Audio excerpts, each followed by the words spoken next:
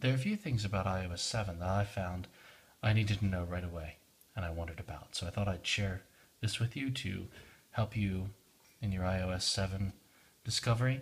Now, the first thing that I wanted to do was search.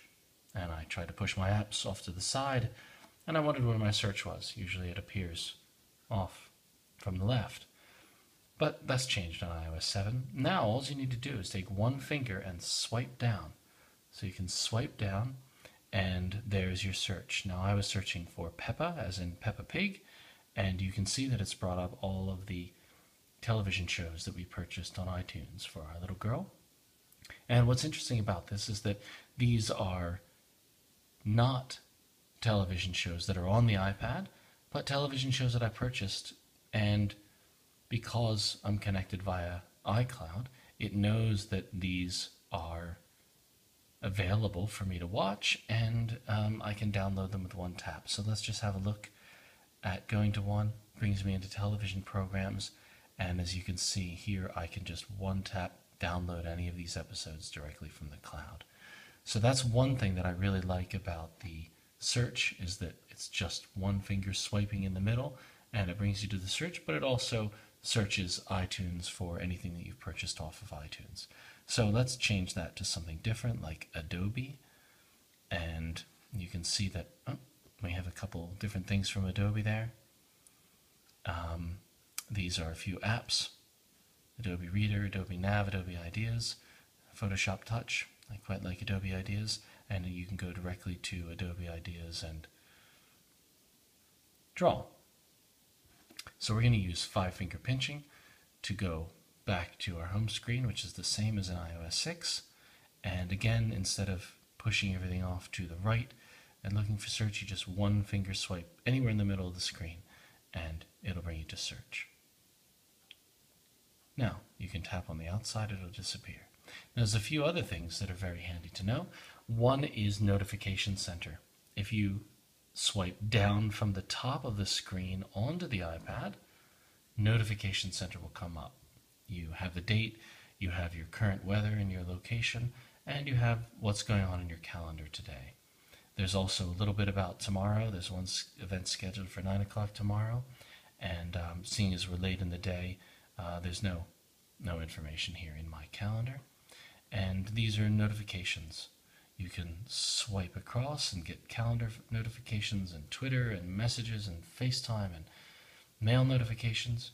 You can swipe across and see whether you've missed any calls, which I haven't. So Notification Center is, again, just pull it down from the top and you can get all of your notices in one spot. Now, if you swipe up from the bottom of your screen, you get Control Center, which enables you to manage your volume and play and pause and forward items. You can AirPlay directly to an Apple TV or AirPlay-enabled device. You can turn your screen brightness up and down. You can go directly to Countdown, which is a timer, or to Camera, which will enable you to take a photograph or video. You can also do some things that are very handy and you used to have to go to settings for. You can one-tap airplane mode, which cuts you off of any signals. It takes you off of Wi-Fi networks, Bluetooth, and essentially leaves your device standalone without sending or receiving any information. You can manually turn off your Wi-Fi. You can turn off your Bluetooth. You can say do not disturb or mute the iPad.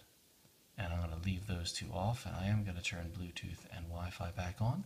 And you can see that that's very quick, whereas before you used to have to go to settings and manage those items, whereas now one finger up from the bottom and you have all of these options. Brilliant. Now the other thing that you'll wonder is, where's my multitasking bar, which are all of the apps that are currently open. Before, you would either have to 4-finger swipe up or double click on your home button on your iPad, the little circular button. I'm going to use the multitasking gesture, which is 4 fingers swipe up, and it gives me all of the apps that are currently open. So last opened was Adobe Ideas, which I just showed you. There's the Peppa Pig television show. There's the camera. There's the timer, which I've been to recently. There's my settings. You can see you get a preview and the app. And you'll wonder how to close these. Usually you would hold on them and wait for them to start wiggling and close them in iOS 6. But in iOS 7, all you need to do is flick, and that app is closed. You can flick, close the timer, flick, close your camera. And if you're ready to go to any particular app, you can just tap on it and go directly to that app and go for it. You can, of course, still four-finger swipe from the side to side and move between your apps. So I'm just using four fingers and I'm swiping side to side between my apps. And as I mentioned before, you can five-finger pinch and shrink your app down.